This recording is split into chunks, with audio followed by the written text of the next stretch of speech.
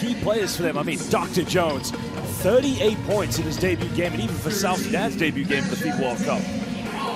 Lee Kyer of the NBA is going to play in his second game. Now, he was scoreless in his first game against Serbia, but to go here. Time winding down for Kwani. Jones, no man's land, puts it up. Hail Mary three-pointer, and Dr. Jones has reported for duty. I talked to him about that, in fact. A young coach, hasn't been through a World Cup himself. With Shayak. Sudan again, just trying to patiently build. Detch goes for a deep three, and again, coach, get your umbrellas out right now. And I think you've seen some of those issues with the national team where... Walk down the lane and throws it down. Well, big time play by Wang Tzu. Nuni looking to attack it. Nuni going all the way. Blocking foul. Counted. Well, Nuni time. He's going to the free throw line for the three-point play. The foul is on. 2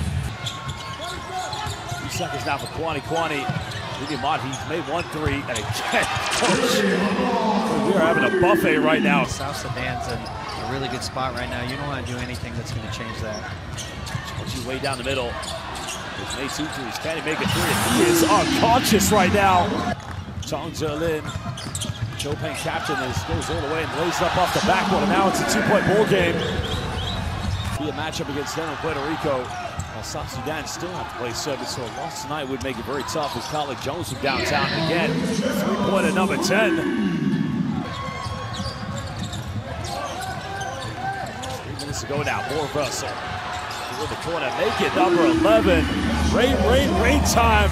You know, it takes an adjustment. Playing at this level is different than the NBA. Well, is it going to be 3-pointer number 12? You bet it is. South Sudan putting on a clinic right now.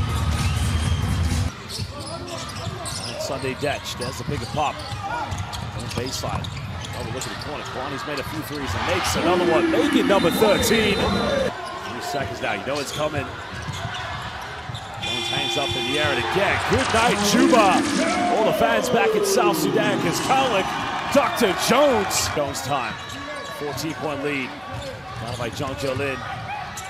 It's a teardrop, and Dr. Jones reported for duty and just said, this is... Jong Jolin thought about it.